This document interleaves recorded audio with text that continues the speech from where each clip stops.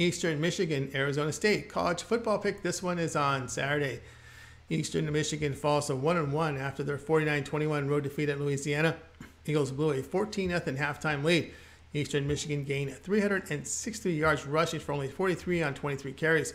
Missouri and Troy transfer Taylor Powell, 32 of 51 for 320 yards with a touchdown but 3 picks. Interceptions have been an issue for Powell in his 2 previous stops. Eastern Michigan did allow 454 yards on Louisiana, 310 passing on 34 attempts. Raging Cajuns did run for over 4 yards to carry on them. Now, Arizona State, they fell to 1-1 with their 34-17 road defeat at Oklahoma State. Those Sun Devils got within 20-17 early in the fourth quarter, but surrendered 14 unanswered points the rest of the way. ASU put up 364 yards of offense, 131 on the ground, 37 carries. The run game didn't do much. Florida transfer Emory Jones went 12 of 24 for 223 yards and a touchdown. Now, defensively, the Sun Devils did allow 465 yards to the Cowboys with 4 yards to carry on the ground and 268 in the passing game on 38 attempts. Back-to-back road spot here for Eastern Michigan.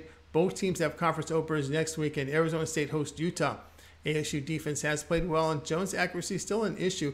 Arizona State will play the ball control game, try and limit defensive plays with Utah up next. The play here will be on Eastern Michigan and Arizona State to go under total of 57 points.